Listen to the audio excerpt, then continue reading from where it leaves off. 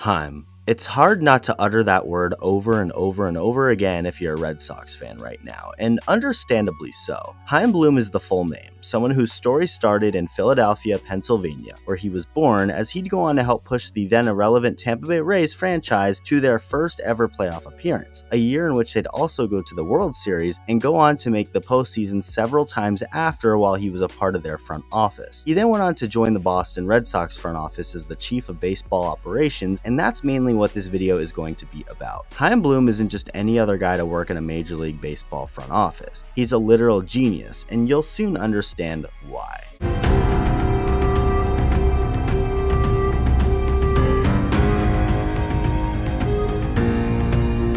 Chaim Bloom was born in Philly to a father who was an eye doctor and a mother who was a Hebrew and French teacher. Certainly not someone with the family you look at and automatically think, yeah, he's gonna work in baseball. But that's exactly what he ended up doing. Chaim Bloom graduated from Jack M. Barak Hebrew Academy in 2000, formerly known as Akiba Hebrew Academy, and go on to graduate from Yale University in 2004 with a bachelor's degree in Latin classics. Chaim's first introduction into the game of baseball came when he started to write articles for Baseball Prospectus in 1997. Doing this actually ended up earning him internships with the San Diego Padres and eventually Tampa Bay when he was hired by the Devil Rays in early 2005 as an intern, getting promoted to full-time minor league operations in October of that same year. Just 3 years later, the Rays were in October for the first time, going all the way to the World Series and have been an entirely different franchise ever since. The Rays never had money and still don't to this day. I'm all out of money!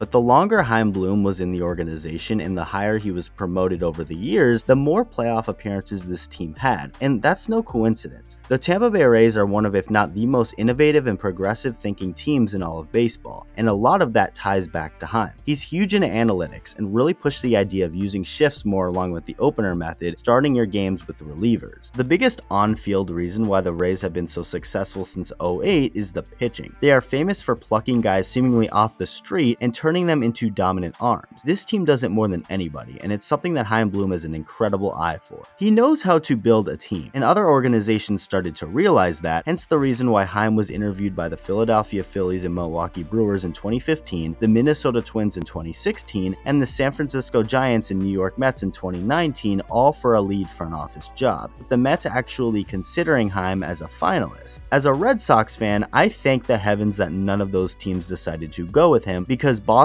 decided to hire Chaim as their chief of baseball operations in October of 2019, shortly after they moved on from Dave Dombrowski. And although it's one of the best moves they may have ever made, that certainly was not the general consensus at first among the public. The end of Dave Dombrowski's time in Boston reportedly started to end after the 2018 season, when John Henry and the Red Sox ownership realized the two sides were not on the same page, and after the way 2019 transpired, Dombrowski was canned. In fact, he was let go before the season even ended. Dave Dombrowski is a smart guy. He knows baseball and helped build the statistically greatest and most dominant Red Sox team of all time. But he's not someone who was supposed to stick around. Dombrowski entered Boston in the midst of the team's second straight last place finish back in 2015. There was a sense of urgency with the Red Sox, and Dealin' Dave was just the guy they needed. Someone who could quickly build a World Series contender, and that's exactly what he did. He made a ton of trades, signed some big money names, and it all led to 3 straight division titles and a World Series championship in 2018. But you can only throw money at your problems for so long, and the team that was assembled for 2018 was not going to last. The pitching was awful the next year in 2019, the team just wasn't good, and the farm system was in a much weaker position than it was prior to Dombrowski's tenure. The ownership realized that they needed a new vision for how to handle the future of the Red Sox, which is why they settled on Chaim Bloom.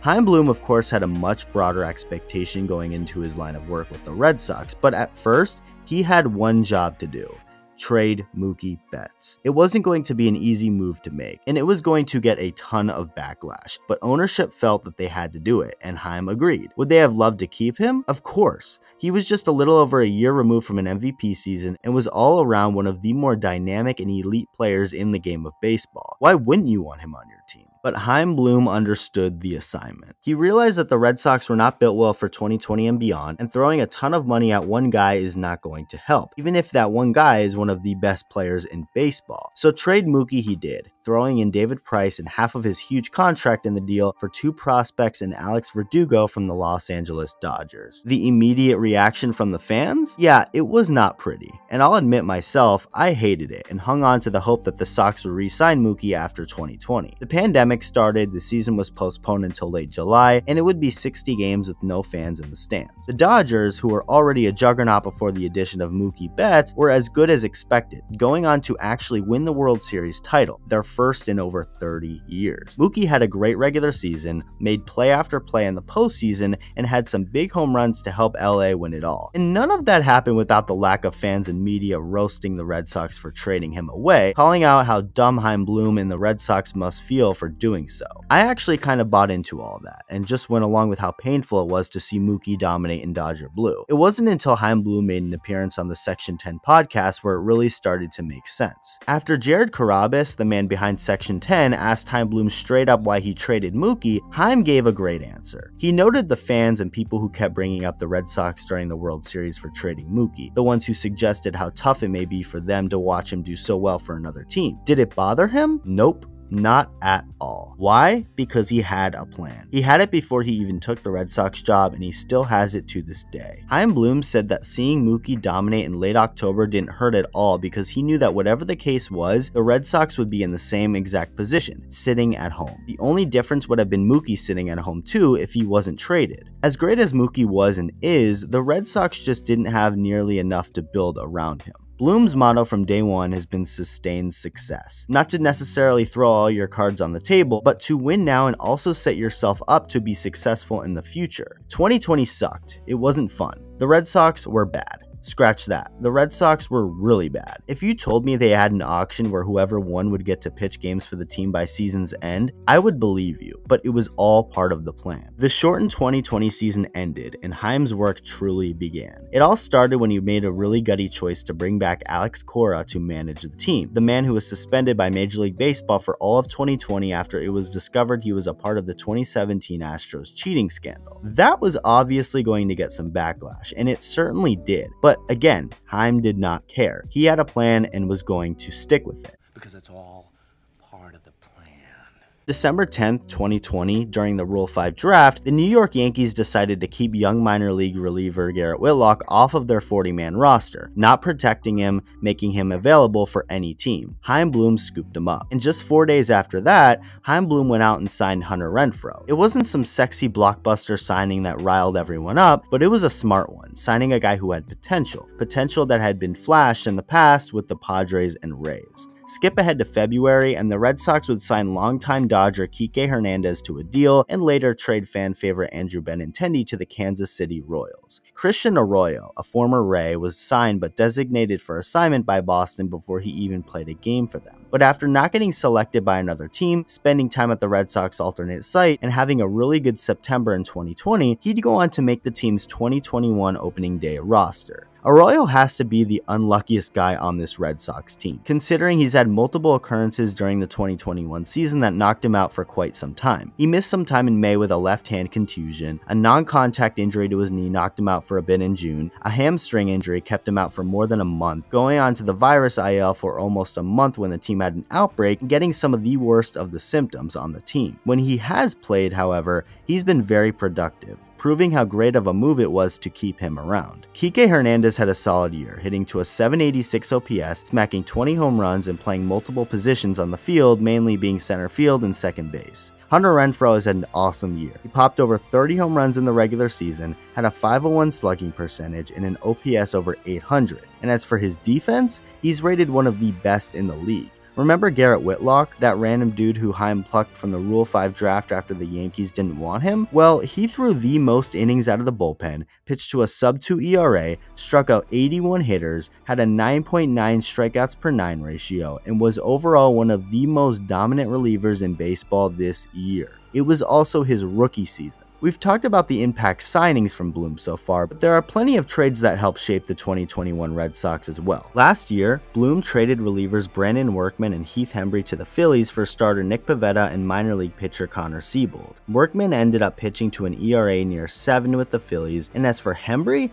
almost 13, with the two giving up a combined 11 home runs in 22 1/3 innings. It was ugly. Hembree ended up leaving Philly for Cincinnati, where he'd get designated for assignment and picked up by the Mets. Workman signed with the Cubs for 2021, was really bad, got picked up by the Red Sox, and is now a free agent after struggling with them as well. Looking back at the trade, it's not even funny how bad the Phillies were fleeced. Nick Pivetta isn't a dominant starter by any means, and actually struggled mightily at certain points in 2021, but he did eat up some innings and get a little unlucky as far as his ERA went. He won 9 games for the team, had a good strikeouts per 9, and locked up Juan Soto on a nasty curveball to punch the Red Sox ticket into the postseason. Pivetta also has a lot of potential, not necessarily to be an ace, but a solid number 4 or even 3 starter. Connor Siebold had a really solid minor league season in 2021 and is part of the future of the Red Sox. Chaim got these guys for nothing. The trade deadline came and went, and people were worried and confused that Bloom didn't go all in on this team. They didn't understand why he didn't go out for more pitching and instead got Austin Davis from the Pirates and Hansel Robles from the Twins,